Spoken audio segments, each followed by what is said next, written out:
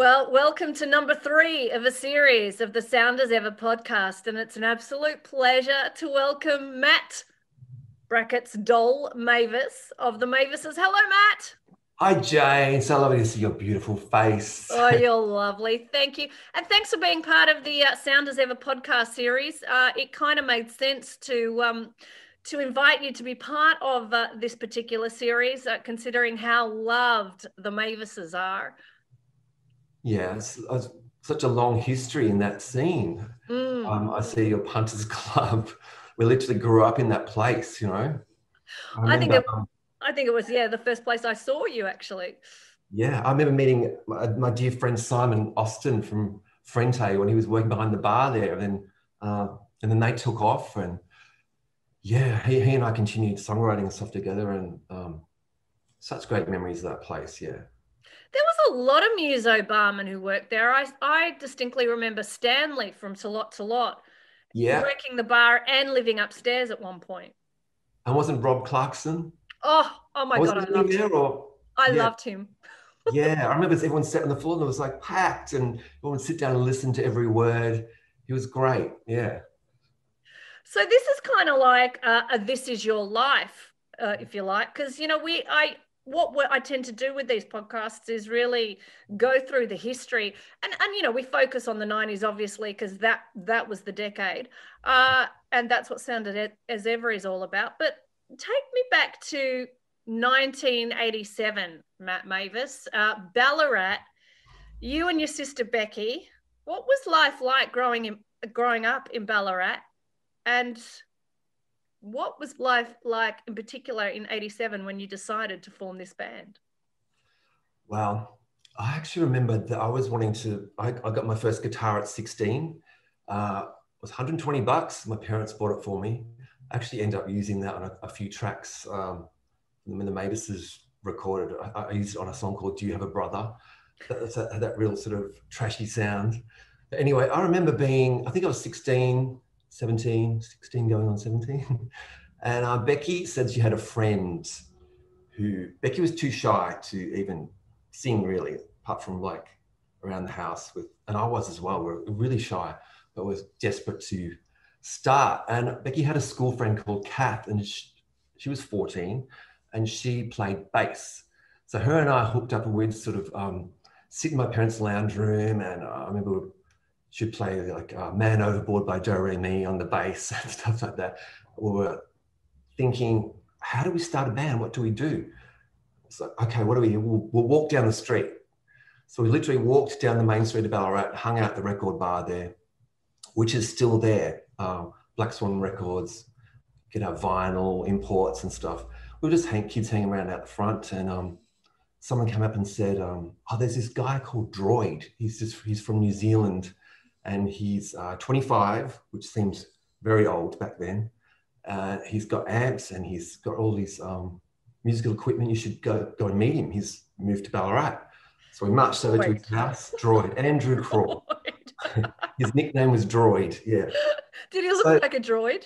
He looks like a droid. He was bald, like shaved head, and unusual looking, gorgeous fellow. We marched over and knocked on his door, us as kids. He let us in. He had a pile of Enemy magazines. He had all these really cool records that we had, bands we had read about, like the Slits and the Raincoats, and he had all this on vinyl, and Throwing Muses had just come out as well. And we were just like, this is amazing. And he just said, here's the amps, start. And he was kind of our mentor.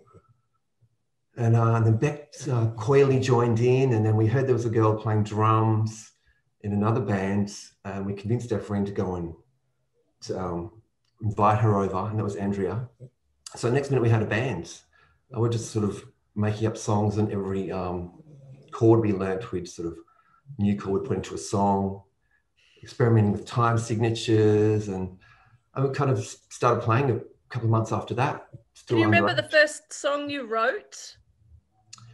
The first song we ever did was a song that Droid wrote, actually. It's called Just a Little Shove. Can you remember how it went?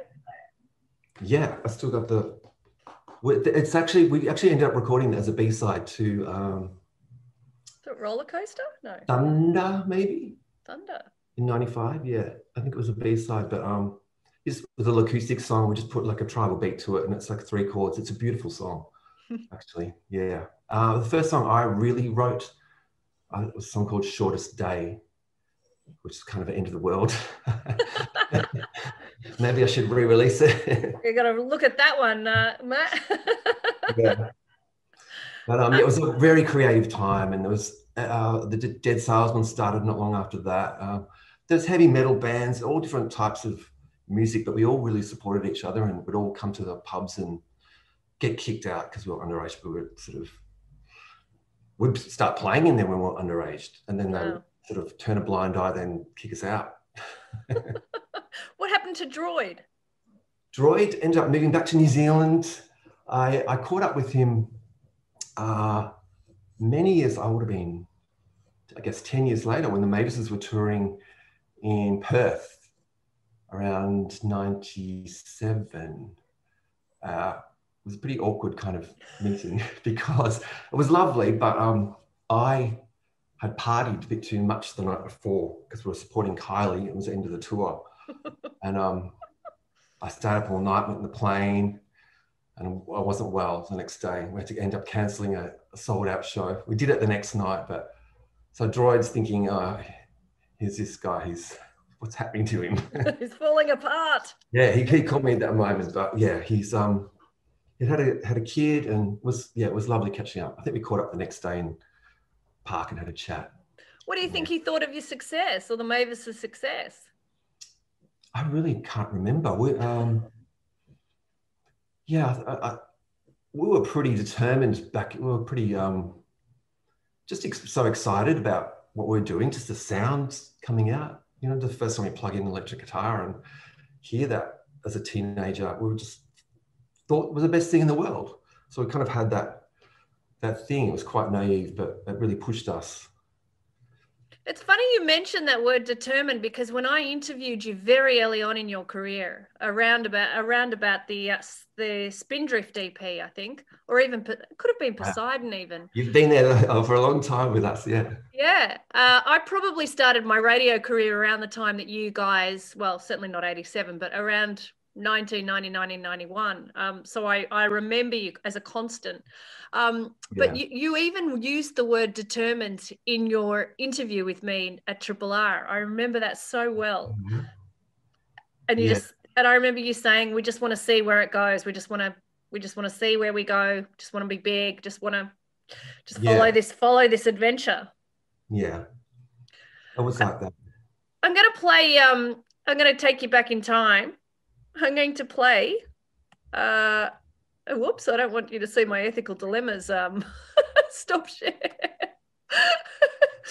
I want to get... can't see it in my glasses. All right, hang on. Trying to find... I got one of your videos. Well, I say videos. It's a song. Just to take you back down memory lane a bit. It's one of the first songs I got into of you guys.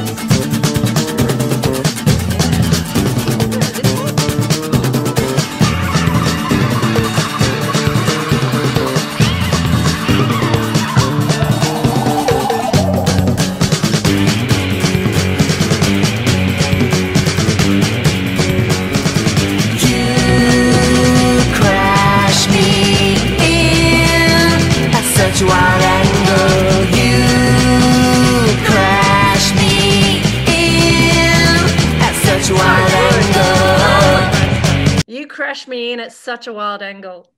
Take me back to that. Take me back to that moment. Wow, that was inspired by a trip to Melbourne when I was, I think, 19, and I had too many castic tablets,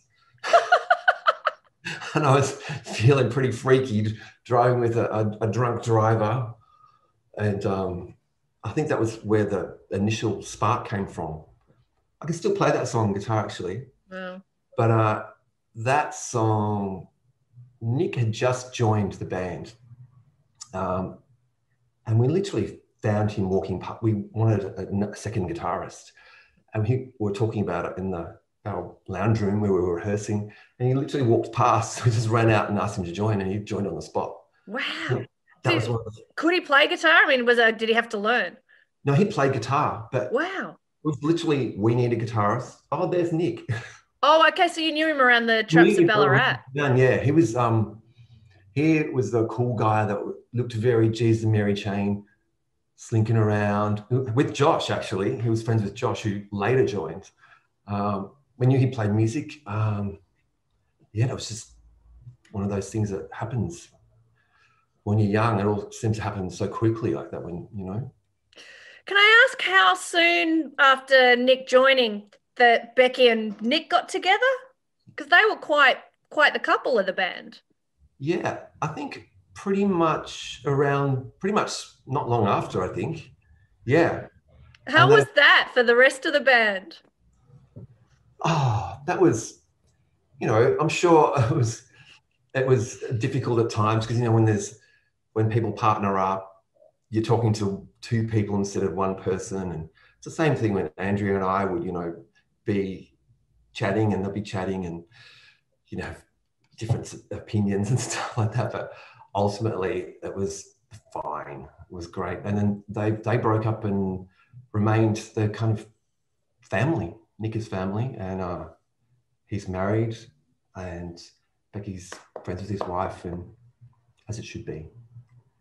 He's my brother. So roller coaster kind of set the ball rolling really for you. You also did a couple of session songs with Bo at Phantom Toll Booth. I remember a couple of. I remember you had a track on "Screaming at the Mirror" quite early on in the day. Yeah, that was actually pre-roller coaster, I think. Was it? Yeah, that goes back to the first gig we ever did in Melbourne. It was just myself, Becky, Catherine on bass, and Andrea on drums. And we drove down. Kath was the only one with the license, I think. Andrea drove down to Melbourne. It was really foggy. And we played at a uni, and it was called Garage to Gig, and we were the example band. I don't know how we got this gig, but we were the example band and there was all these industry people. We played 4 songs. The drummer from Blue Ruin, I remember, mixed us, and we were like such fans. And we did our gig, and then they all started talking about us and saying, well, they should do this and they should do that. And we just kind of slunk outside and sat in the grass and chatted. And then that's when Bowen Perry came up to us and said, would you like to be on a compilation cassette? Oh. Yeah, which was Screaming at the Mirror 1, which we put Just a Little Shove on, which is that Just a song little shove. That's earlier. right. Yeah, And I recorded it in my parents' lounge room. It was 4-track.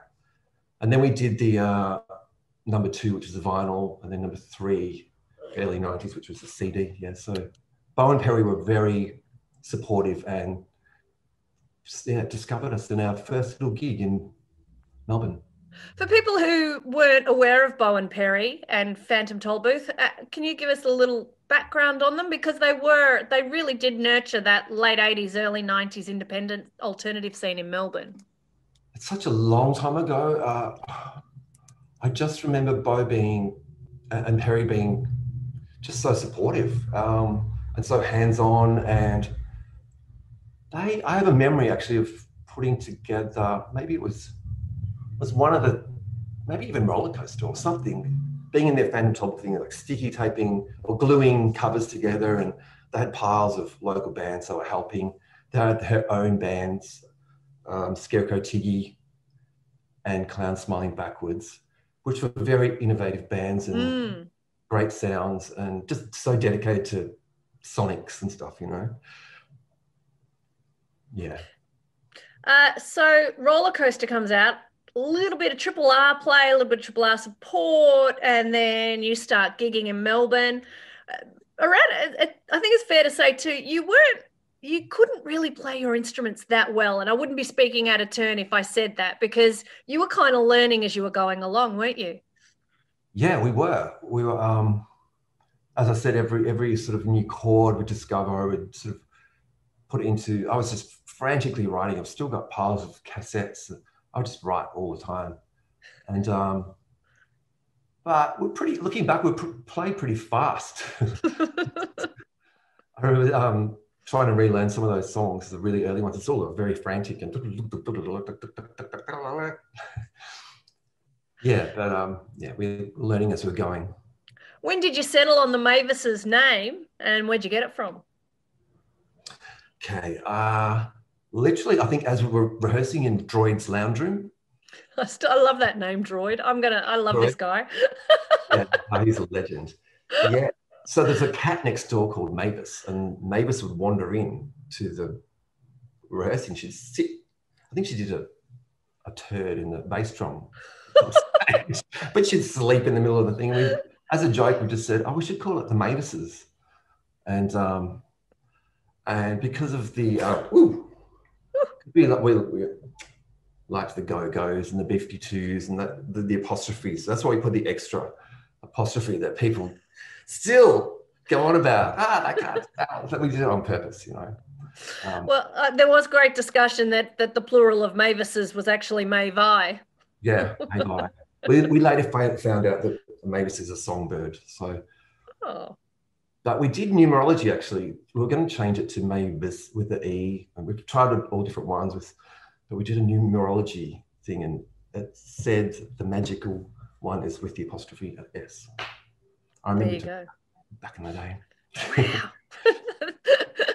Now, in early '93, you released Spindrift, and that came out, was it slip discs through MDS? Yeah, that was our manager, Bernadette. Okay. That, yeah. Okay, so by Gus. So at what point did you get a manager? At what time? At what point did Bernadette enter the Mavis's story? Probably it was around that time, 92, was it 92? And how did she see you guys, meet you, and then decide to take you on? She, from my memory, I think we were playing a gig at the Evelyn, and she just came up to us and she saw us and she said that she saw something magical and would she like us to manage? And we said yes. So yeah. So she releases the EP on her label through MDS. It was her. This is all. I'm trying to remember all this stuff. Yeah, her and Gus. I think Gus was working at the pub as well, and they were kind of started. Yeah, this label. I don't know if anyone else came out on that label. It was just the name for the one-off. The one-off. Yeah. But I think it was MDS distribution. Yeah, I remember gluing those together. I still got some covers, but there was thousands of them. DIY love, DIY. Yeah. Then your second EP, Poseidon. Now, I am guilty as charged. Being in my very late teens, I would always pronounce this on Triple R. No one ever correct me as Poseidon, not knowing about the great ship Poseidon. Do you think I felt like a dickhead when I found out how to pronounce it? Yeah. And this had Moondrone Gold, which just... Wasn't it? No, Rocketing Down, of course. Sorry. Thank you for the, yes, Rocketing, which I guess, you know, I just remember it got a heap of airplay, a ton of airplay. At that point, did you think we're getting somewhere? No, I don't think we ever really thought that. We just always started looking forward. What can we do next? What can we do next? Never quite happy with, you know, always wanting to improve. I think that's how I recall it. It's interesting because you had a sound at that point that was unlike anything else in the Melbourne music scene or even Australia. I mean, it was part of that Brunswick Street. I say Brunswick Street sound because that encompasses all the bands that were around at that point. But you guys were definitely unique and original. You couldn't compare yourselves to anybody else that was out there, if that makes sense. Yeah. Again, I didn't think of it at the time. I probably, looking back on it, I have a fondness, and sort of, yeah, particularly with Becky and I singing together, I just think I didn't appreciate how beautiful it was at the time. And the harmonies that we did were so, we're just in sync. We just did them was all in our heads, and it just sort of came out naturally. Rocketing. Do you want to take me back to Rocketing? What you remember? It's got a great video. We'll have a look at it in just a moment. What do I remember about Rocketing?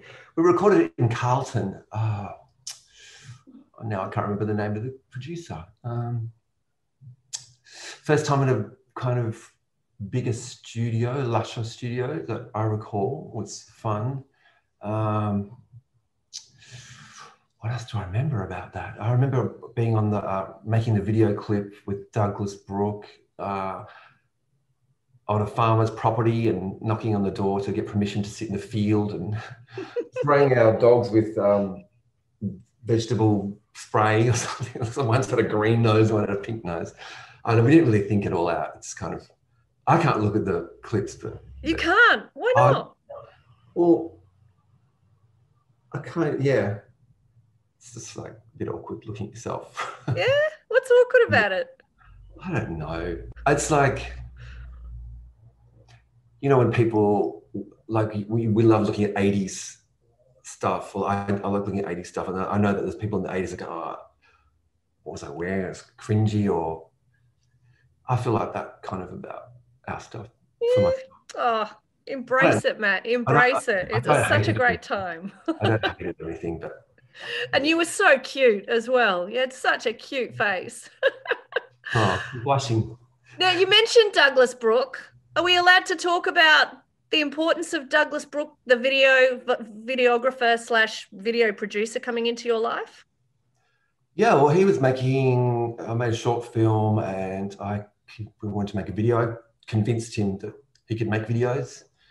And so we used him for quite a few and also when we signed to Mushroom, I think he did Naughty Boy and Puberty Song.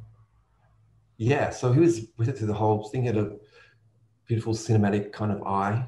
I think he did Moondrone Gold as well, which is probably the one I like the most. Yeah, it's like the colors and stuff in that one.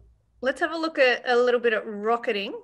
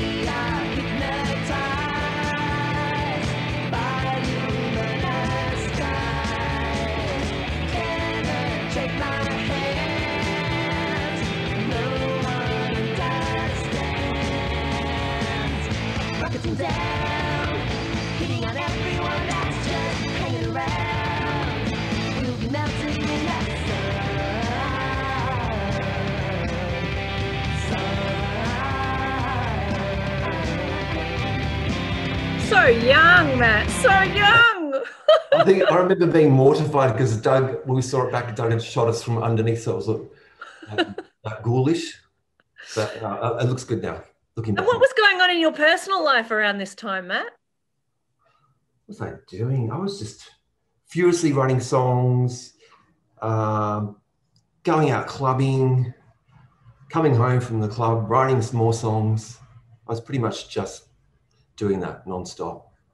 And had you come out at that point to your parents or to the group, or what was going on around that?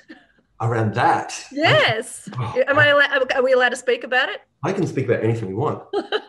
I'm just swapped dogs, but if you haven't noticed, I'll talk about her later. Yes, I want to find out all about her. Coming out. Well, I didn't even, you know what? I think it was way back in Ballarat when I had a girlfriend, and then I met this guy at the pub that came up to me, said something in my ear. I went, all right. And then we started going out together, and I kind of made an announcement to Ballarat that if anyone's got a problem with this, come and see me. Did anyone have a problem? No. Yeah. And then, years later, when I had a girlfriend again. Yes, People, which we must talk about. people had a bit of an issue with that for some reason. Like, but it's like I'm just following my gut instincts here, and if young man wants to check out everything and explore and do what I want.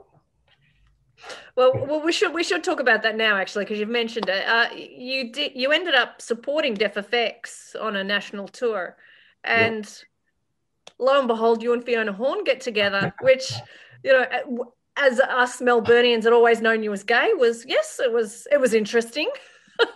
And Fiona Horn writes quite candidly about the relationship in her memoirs, in her biography. What was going on in your head at the time? You were just like, hey, this is an adventure, and I'm going rolling with it. It was pretty much, I remember that day, because Beck and Fiona were friends, and Beck was a fan of Deaf FX, and I didn't really know that much about them, but I agreed to go on the tour and stuff. And I remember we did it was a few gigs in, and I thought, this girl's wild. And I remember we all had a dinner. I think it was Noosa. Was it Noosa? Byron Bay, Noosa, one of those places. We had a band afternoon dinner before soundcheck, and I remember Fiona and I just kind of looking at each other across the table. And then I remember knocking on her door, because we had hotel rooms, and bringing a bottle of wine in the middle of the night or something, and talking. And then end of the tour, ends back in Melbourne, party at my house. Matt and Fiona, kind of inseparable. And yeah, we wanted a really cool, fun few years. So it was a couple of years you were together. Yeah. Wow. Yeah. We were both very opinionated and intense people. So we'd have big arguments, a lot of fun, a lot of margaritas, a lot of laughs, a lot of funny moments of people coming up to us. It was a fun time. I'm still great friends with Fee. Literally just chatting to her a moment ago on Instagram. Oh, she's doing some amazing things, really amazing. She has, well, you'd know she's a pilot now, and she's really, really helping out with charities as far as assisting where she can with aid and things like that in some of those third world countries. I mean, incredible story, but that's her story. Yeah, she's a bit of a daredevil. Like, she likes to be doing things first, which is great, And so then comes the debut album. Finally, after a number of EPs, you finally get to release your debut album, which was Venus Returning in '96. Yeah. And you'd signed with Mushroom Records. So who did you deal with mostly there, and how did that process happen for you? Okay, I'm trying to recall. Well, Eleanor McKay. Yeah. She was keeping an eye on us and coming to gigs, turning up to gigs, and she was part of Mushroom's white label, which they started for Hunters and Collectors, if I recall. So it was like an offshoot of Mushroom, a branch of it. I think they also had Frente. Yeah, they had a number of good bands on that label. That was a good label. Yeah, and Eleanor particularly, she heard a demo I did, which was 6 songs, which is a very stripped back version of early versions of Me Singing Thunder, Seesaw, which both ended up on the album. A 6-track cassette, and I released it locally around gigs and stuff. And I recorded that actually. Simon Frente, he was like my biggest supporter. So they had been signed, and he would hang out at our house all the time, just off, I think it was Kerr Street, Becky's house, that's right. And he'd say, play me some songs, and I'd play him some songs, and I'd play him the latest song I'd written, and he'd say, oh, that's beautiful. And he said, I'm going to sneak you in. Frente have done some recording, and I'll sneak you into the studio after hours and record these songs. So he really helped. So we snuck in the middle of the night pretty much and did those 6 tracks, which Eleanor ended up hearing. Yeah, I think Robert Forster was recording as well at the time. I remember bumping into him next door from the Go-Betweens. So Eleanor heard that cassette and she went on a trip to Ireland, she said. She was driving me listening to that cassette and it was like the soundtrack to her holiday. So she came back and fell in love with the songs and signed the band. Did you get an advance or anything like that? Do you remember? I mean, they say when they sign bands, they give them an advance, or did you sign for a certain amount? Do you remember much about what you signed for, or if it was like a 2-3 album deal? I can't remember that stuff, no. But I do remember a rocketing. Okay, so we did this competition, a band, we played for some band competition or Battle of the Bands kind of thing. Song contest. It was to do with APRA. Uh-huh. We played rocketing and we got a runner-up and a deal with, this is before this, we got a publishing deal, $10,000 advance, and we said no. So we said no to that a couple of years before. Okay. Yeah. Okay. I found that piece of paper recently. The little award. It's like a little cardboard APRA. Because we got a question from the Sounders Ever, one of the Sounders Ever members, Rob Goff. He said, I remember a Battle of the Bands at Melbourne Uni. It was a Melbourne Uni Battle of the Bands at the Tote, and the Mavises, Spiderbait, Gutter Snipes, and the Throwaways played. Do you remember that? No. I remember playing with all those bands. I remember playing with the Gutter Snipes a lot. We were pals. We played, we're different in our sounds, but I remember being quite supportive of each other around that time, and particularly with them, playing a lot. But I don't remember that particular gig. If I remember the time. I've got a little bit of Moondrone Gold. Let's have a look at it, because again, it's such a beautiful clip and you're so cute in it.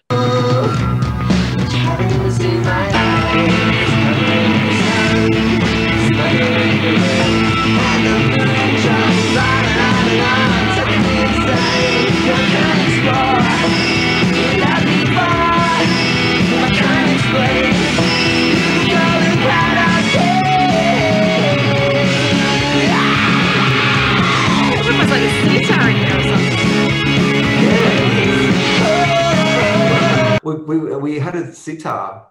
We actually dragged it around to gigs for early on after that, and Becky would play the dong. It was like a one note in the chorus, I think. And is it fair to say Becky by this stage had gotten over those initial shyness and those nerves? Because certainly in that video, she's right there with you, next to you. I think Becky, most of people's surprise, was always pretty shy through the whole band.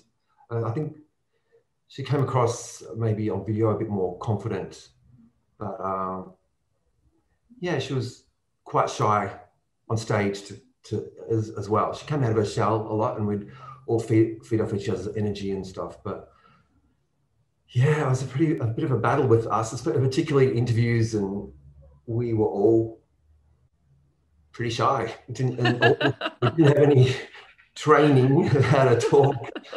Just thrown in the deep end. And do you think if maybe the record company had given you some media training or something, that may have worked to your advantage? It would looking back, would you have done that a little differently, perhaps? Yeah, some guidance to make us a bit more confident and relaxed and clearer. That would have helped. Yeah, not some training to be fake, but some training to bring us out. Yeah, let our personalities come out more. Yeah, it would have helped. Yeah. Now, around about 1990, oh God, what year was it? Pink Pills. I mean, Pink Pills was released I think it was 1996, wasn't it? No, Uh, it was 98 actually. 98, because I was on Triple J then. Yeah, yeah, 98. And you'd received a nod for the ARIA Awards. Well, actually 4 nods. Best Pop Release, Cover Art, Single of the Year and Song of the Year for Cry. yeah, So Pink Pills was really like a step up from Venus Returning, certainly where I was, you kind of lost that Brunswick Street band edge that you had with Venus Returning. Not that that's a criticism, that was your sound at that point. And then it was yeah. really interesting to see you kind of, once, with the follow-up album, just kind of go next level with Pink Pills. Everything was different. Your sound was different. It was very electronic. You'd brought in Calutonema for that. And, your look was different. You kind of embraced the space age and the synthesizers. Do you want to talk about that transition from the debut album to the second album? I don't think we didn't plan anything. Obviously, we were always experimenting with sounds, and I was always wanting to incorporate more keyboards in there, but not overtake it. Like we were named a synth band recently. It's like we weren't a synth band at all. If you're judging from Cry, you can see where they got that idea from. But yeah, if you're judging you on your body of work, no. Yeah, we were a rock band. But I remember like programming, like there was a song. We had a lot of trouble in the studio in Byron Bay because the desk started melting, like it literally wasn't plugged in properly. Grinspoon, I think, was it Grinspoon had been in before us, and they had bailed. And they'd ruined it for you. Well, we didn't realise that it was kind of cooked, but we kind of got some of the best tracks. We had a lot of problems in the start, but some of the best tracks of the album, I think, were from that tension. I remember that in Snow White Line, having to do that myself really quickly. Like we didn't program anything, we played. And there were certain songs where that's slowing down, a click, the end of Off the Sorry, a song called Sorry, we had to make the click slow down and go back up, a lot of different things. But yes, Beck was in tears a lot of the time. Not a lot of the time. Meanwhile, your drummer was falling madly in love with the guy behind the control deck. Yes. I think that was the first album. So that happened earlier. Yeah. So he was engineering both albums, yeah. But yeah, there's a lot of a lot of stuff went wrong at the start of that album. Right. Everyone had their emotional breakdowns and stuff. But there was some strange energy going on in that thing. So we did half the album in Byron Bay and then the other half at Sing Sing. Right. And just like I remember getting the new keyboard, which is the classic sound from Cry, the zzz, like kind of switching it on and just putting it on there without thinking about it. That was kind of it was just a preset on the keyboard. Wow. Cry changed everything for the Mavises, didn't it? Yeah, it did take, it was quite strange hearing it on commercial radio. I remember sitting with Fiona, actually, my flat in Fitzroy, and we would listen to all this, changing the stations, and it was on every station. And these was like the major live stations. It's kind of weird. And you hear Shania Twain and Mavis. What was that like for you? I mean, you'd worked so hard for so long, and you get to the point where commercial radio embrace you. What was it like? Again, I think I was always looking ahead. Never really sitting back and enjoying stuff. I was always kind of like, what can we do next? What can we do next? We need to keep moving and do stuff and write new songs, write better songs. I didn't really like the attention. There's some attention. Were you uncomfortable with the attention? Yeah. Wow. Yeah. But, because what was going on? That I didn't. I'd go out a lot because like to nightclubs and stuff after gigs. I always had my best friend Craig with me, and people would just coming up all the time around that Wow. time, surrounding you, and just like, and yeah, Craig was my bouncer pretty much. He's like, enough, enough, enough. But, that was like a small moment in time. But I can no, so relate to that because I was going to Goo on you a probably get Wednesday it. night at the Metro, and I had a girlfriend, Yeah, Paula, that was my bouncer. She was rough and ready, and if anyone came yeah, too close, yeah, she'd send them away. I can relate. yeah. Because I'd engage with people and start talking, and then some people would kind of turn or try and get something out of you, or assume that you think you're better than you are or something. And yeah, do you know Yeah, what I had I a mean? few of those. Yeah, yeah, and you wanted to be nice. You wanted to appear to be nice, so you didn't want to be rude to anyone or not nice to anyone. So you do your best, but it got exhausting. I remember. Yeah, it gets exhausting. I don't know how people continue to do that. Like, yeah, I'm more happy to be sort of step away from that kind of thing and be an underground artist. That suits my nature. Tell me about supporting Kylie because that was next level. That was Going wonderful. going on tour with Kylie. That was something we were offered that was like, oh, that's interesting. Because I think we've been offered to do another, like a rock band, but we'd done Green Day, so we thought, well, why not do? Well, what was that like? What was the Green Day support like? Green Day was a wonderful experience as well. Did you Yeah, make friends with them? Did you hang out backstage? Did you drink with them? yeah, we were bigger drinkers than they were. Yeah, they were lovely actually. Particularly, we bonded with the bass player. I remember bonding with him. Yeah, we had some wild times with them. The first night we played at Festival Hall actually, and they came back. We came back to our dressing room and they trashed it. But it wasn't it wasn't trash. It was just like that chair's upside down, that chair's upside down. They were like waiting for our response. We just walked in and didn't even notice and started eating our sandwiches and stuff. Yeah, it was kind of punk, but not really that punk.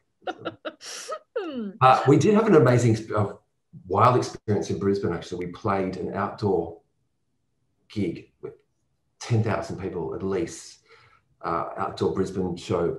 We were opening for them. So there was a couple of bands before us. There was a thing up a ledge at the top. We could watch the stage before, and the band before us were just getting sausages, bottles, money, coins pelted the stage with shoes non-stop. And we think, we got to go on next. Oh dear. And then we went on, and it was on, fully on for us. I was dodging. Andrea had bruises from like coins hitting her. I was like water bottles flying at me, shoes. I was thinking, it was kind of fun when you got into it. And then they played, and it was even worse. It was kind of a fun thing, I guess, but yeah, that was pretty wild. And so a complete dichotomy, Green Day to Kylie. Highly, yeah. Yeah. What do you remember?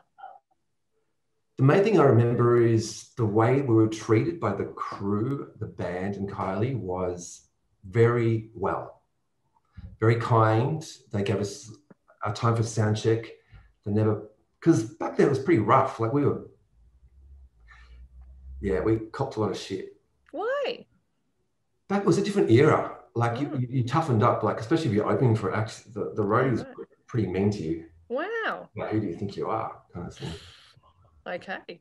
I won't mention from what band, but I do remember Kylie's were the opposite.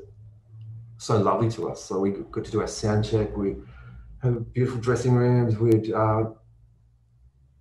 treat us so well. Bonded with the band, bonded with her, bonded with the whole experience was beautiful. Yeah. A couple of moments I remember seeing backstage with her, warming up, doing a bit of Xanadu harmonies. Yeah. And Kylie's, from what I recall, was a very intelligent and more serious, very good listener, and a very intelligent woman. That's what I recall. I haven't seen her for ages. What do you remember about performing "Cry" on Hey Hey It's Saturday and being presented by Daryl? I think you'd got like a platinum single or something. I remember him presenting you with something. You'd made it. You were on Hey Hey. Yeah. Those one of them's rotting in the shed. I have one saved, a gold single or something, or album. I remember being a bit like this. I'm a little bit nervous, but I've been being It's me, Matt. You can't be nervous. Being so nervous before, because there was a curtain and we did our sound check and the live audience was there and the curtain was there and we're ready to go on, and Daryl came out in a dressing gown from his. Oh my goodness. Just remember how many people you're playing in front of, and well done. And my mouth was like, I don't know how I'm going to sing. And come on, wait to see if I can hit the high notes. Your parents must have been chuffed. I mean, they had watched your career from those early lounge room days. I mean, to get somewhere like, I mean, not only supporting Kylie and going, top 20 with Cry, but making it to Hey Hey. Yeah, I think we won there 3 times. Yeah. Right. Jeez. But I think that was the first time, Cry. Yeah. Mum and Dad were there. They were backstage. Hanging out with Red Simons and Wilbur Wild. Our manager, Bernadette, was hanging out with her parents. Yeah, it was fun. It was very nerve-wracking. We did, we got the choice to either lip sync or do a live vocal. So we did the live vocal over the instrumental. Yeah. So what was going on in the band? Because, Pink Pills blows up, as I mentioned, all these wonderful opportunities occur. Was there a tussle going on? Or was it all plain sailing at this point? Whoa. Lots going on. I'd say lots of different relationship, good things and tensions. Everyone trying to be heard. Yeah, it's probably a lot to go into. Right. Because by the time you record Rapture, I'm kind of guessing you're a little fragmented. Yeah, we were fragmenting in songwriting ways as well. I think there was like Nick and Beckett started writing songs together. I've been writing the whole time. So yeah, I had 1,000 songs, and then they started writing songs, so we were incorporating their songs as well. So they were kind of wanting to branch out as songwriters and stuff as well. Right. In a band, it's hard to fit everyone in. All those ideas in, yeah. And I think that album has a couple of our best tracks on it, but it's not my favorite all over album, but some of my. What is your favorite album? What is your favorite Mavis's album? I don't really think about that. It's like asking you what's your favorite child or favorite dog. Well, I like certain songs. Yeah. I love the song Drive, which is the last song on the third album. I think that's a beautiful song that I wrote in the middle of the night, really on a guitar, trying not to wake the neighbors, come back from somewhere. I was like, so that's why I was singing that high voice. And I did a little tape recording of it, and I played it to Becky. I said, is this something, or was I just tripping? She goes, no, this is beautiful, this song. So yeah, that's one of my favorites. I remember you'd released Coming Home, and by that was like 2003, and at that point I was living in London, and I remember that song getting me through so much kind of homesickness. I wasn't coming home, but it was just really comforting to put that song on, because I'd obviously known you guys for so long, and just kind of feeling that connection to Melbourne. So that's my little coming home story. Beautiful. Never knew. I didn't know that song reached that far. I thought that song. I'm pretty sure Bernadette sent it to me with the video, because I remember putting the VHS cassette on in my living room in London, and you guys were in a boat. Yeah, a boat with a fake sea. Other things we do for music videos.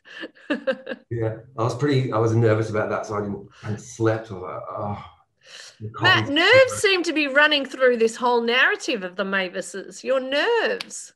it's just the nervous energy of, you know, of, when you're writing a song and creating is not nerve-wracking, but then having Right. to talk about that Right. is kind of hard because you've said it in the song what you wanted to say. That's kind of then talking about yourself. Yeah. Well, there's musicians who make sense musically, but not so much verbally. Yeah. Yeah. Okay, so 2003. So Rapture comes out. It's is it fair to say it was well received, but certainly not the way that Pink Pills was probably given a push. It was Wow. kind of. It was even Was it bigger for you? no, it was another story altogether. Like the album didn't come out like until we broke up. Is that right? Okay, because I was living in London at this point, so yeah. So much around that time that well, you broke up. Let's face it. Yeah, I don't want to talk about all of it because I don't want to. That's all right. We haven't got time anyway. Yeah, but the song. Yeah, we left the label after the second single, which was Happiness. Okay. Yeah. Becky forms Junketique with Josh and Nick, and you form the Blowwaves. The Blowwaves, yeah. That was fun. With Jamie from Love Outside Andromeda. Oh, we're talking about the B-Dolls. No. Oh, mate, you've been in so many bands, I can't keep up. I know. Yeah, well, the Blowwaves was a big part of a big touring fun gig. We kind of caught that moment in MySpace, which was where people would come to gigs. A lot of around mid 2000s. So we had a lot of local Melbourne support. It was very freeing, wild band. We just sort of dressed up and just kind of glam rock discoed out.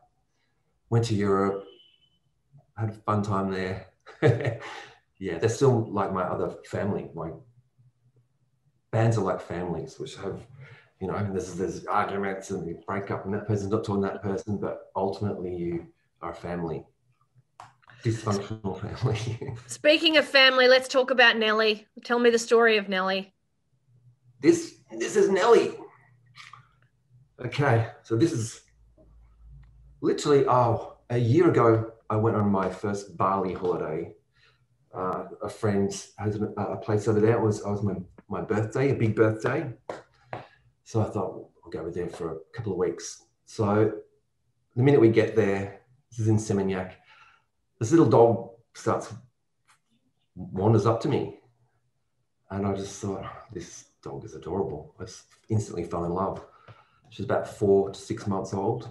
And then she, every day, she was my little guide. I'd walk to the busy street and she'd follow me back. Just wasn't about food, it was about love. And she slept under the car outside the villa all by herself. Well, she was waiting for you, was she? To come out in the morning or something? You just noticed that's where she lived. That's where she lived, under a car. Yeah. So I'd go out, I'd come out after having tequila, so I'd lie on the ground in the car talking to her. And the last day I was just devastated. I didn't want to leave her. I was in love with her. And I had to take her back home. So I got back home and looked it up and it was like, it's 10 to 20 grand, it's 6 months. So I thought, you know what? Someone said, do a GoFundMe. So I'd never done anything like that before. So I just had enough videos to put a 1-minute clip together to tell the story, and it took off.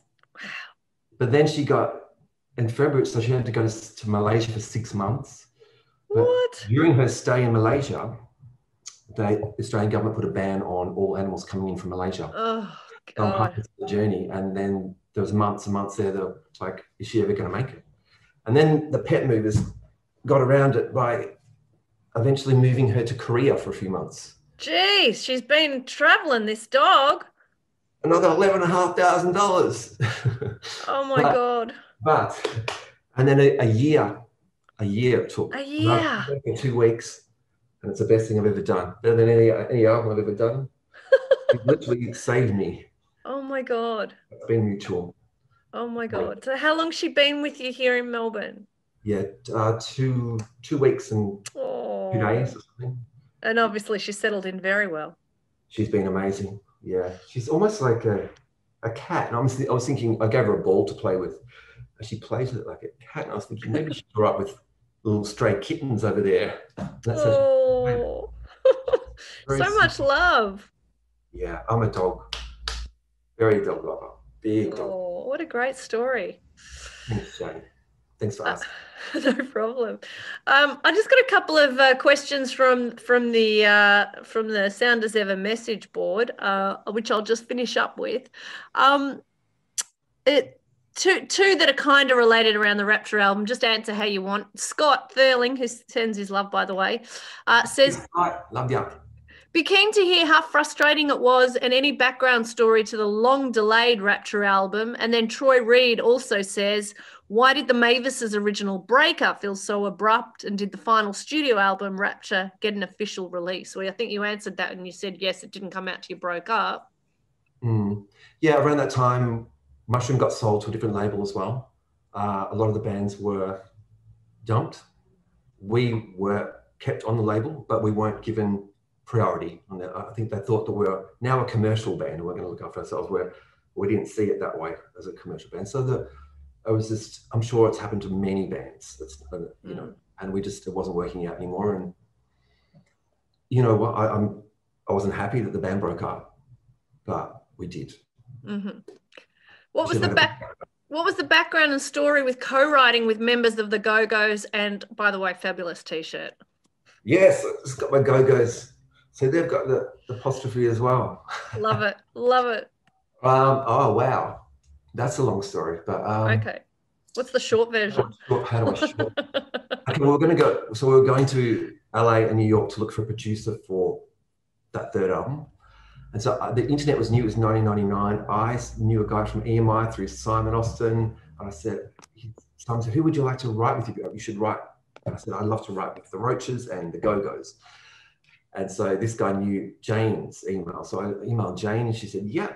So I went to Jane's house. She picked me up, went to Charlotte's house up in the hills.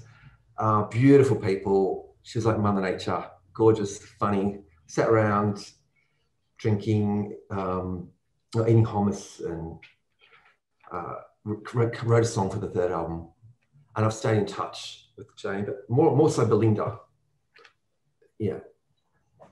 And finally, the last question is, Al Jardine asks, what is the tuning for Seesaw? The secret tuning.